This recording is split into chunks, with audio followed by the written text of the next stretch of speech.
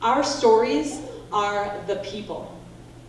It is the entrepreneurs and the dreamers, the people who were born here, to those who followed and moved here. We thank you, and we're thankful to have the job that we get to tell the stories of who you are. Thank you also to the collaborators who are sitting in the theater tonight, who share their passion and pride and zest for the community, and for all of the projects that they put their passion into. Those projects make this area a wonderful place to live. You are truly the fabric of the community, the visible and invisible, in our murals, along our trails, on plates, or in a glass. We hope you enjoy this evening's preview, and we hope that you'll join us in continuing to tell the story of the Stevens Point area and everything that makes it great. Thank you. As most of you may know from seeing the previews, trivia was a segment in this episode. Jim's down here in the front row, and he told me I wasn't supposed to say anything, so I won't tell you that he made a commitment to Lois that he's going to ask a question about this particular episode in this year's contest. But you didn't hear it from me. The last 30 seconds is particularly special for me because I watched the show. My mother and father-in-law turned me on to John McGivern several years ago, and I watched a couple of the shows, and I saw the last 30 seconds of all the shows, and I got a little nervous about what we're going to do. So the last 30 seconds, for those of you who don't know, they give to the mayor or city administrator to tell you why that city is the best place to work, live, and play. And every other mayor that I saw, and I don't want to oversimplify it, but I will, every mayor says, well, we have great people, and we've got great parks, and we've got wonderful businesses, and we've got a nice X.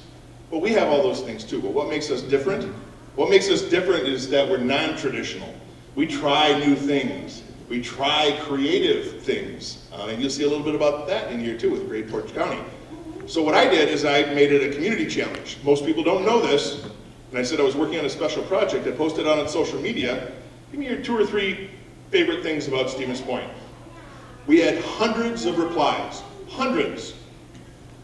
So I had my assistant and I go through, mostly her, and weed out the duplicates. And then we took all of the other things, the singles, and I spent some time and weeded it down. And I think you're going to see some pretty interesting stuff. John told me this was the first time we've ever done this. When I initially pitched the idea to him, he said, no, we're not going to do that. So let me run through it. So they let me run through it, and by the end of the 30 seconds, Lois was doubled overlapping. I think John may have peed a little. So I hope the final edit turns out as humorous as I think, because it's really us. It is the community of Stevens Point that put that last 30 seconds together. We're really excited about what's going on in Wisconsin and Wisconsin Public Broadcasting because of the work that John does, because of Wisconsin Life, Wisconsin Foodie around the corner, around the farm table, our history work. These are the glory days of public television, certainly. We have more Wisconsin content than we've ever had. And I want to thank John, Lois, and his crew for really celebrating the state. It's a wonderful series, and so happy you got to Stevens Point. Now, we're going to go to Around the Corner with Jim McGivern. And I want you to know, it's Stevens Point, and I want you to know John, I think it's John, is here, and he'll be available for questions, so write down your notes after, and he'll tell you a little bit about making of the show, and we'll have great fun enjoying the show, but think about your questions, that's your homework. Now, let's watch Around the Corner with John McGivern in Stevens Point. Thank you.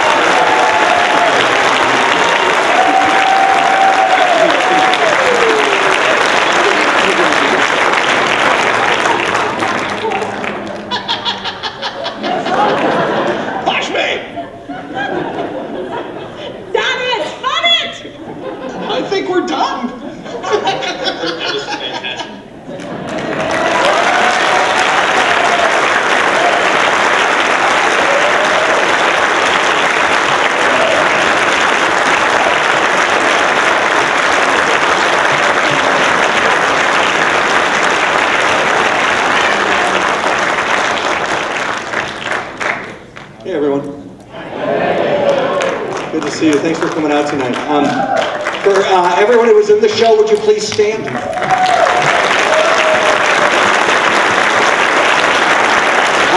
I was telling them before we gathered tonight that Lois and I love to sit in the back and try to watch the reaction of the people who are in the show, because we come to town for a week. It takes us 5 days to make 26.5 minutes of television.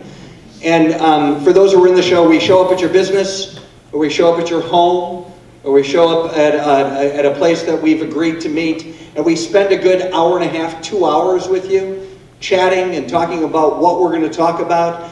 And then the sound guy hangs a mic, and the camera is set up, and we begin a conversation that lasts for anywhere from 15 to 20 minutes. And then they show up at these previews, and they're like, I got a minute? And before we open it up to questions, great, thank you. I want you to know, I always say this, that if you were watching this and it finished at 27 minutes and you're thinking, I can't believe they didn't cover this. Why didn't they do this? They should have done this. They could have. Why wouldn't they? Shut up.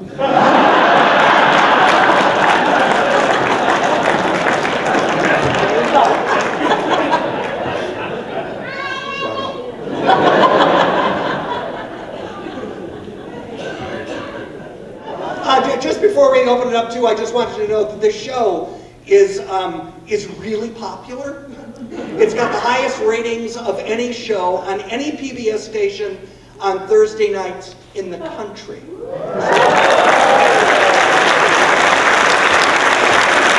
January, the show started airing on PBS World, so if you have friends around the country, they can watch it on Sunday, 12:30 Eastern Time, 9:30 Western Time, 12:30 in the afternoon, 9:30 in the morning, Sunday mornings, Sunday afternoons, on every PBS World station in the country. They're playing Around the Corner with John McGivern. I love the fact that they are telling our stories, these stories of our towns in this state that we all call home. You know, I moved away in 1978 from Milwaukee, from the east side, and I moved to Chicago, and I lived in DC, and I lived in Atlanta, and I lived in Portland, and I lived in San Francisco, and I spent my whole 90s in Los Angeles, California. When I came back in 2001 to the town that I've always called home, the fact that in 2017, I am sharing this state that no matter where I lived, I always had this drive to get back to. I just can't even tell you how proud I am to be a man from Wisconsin.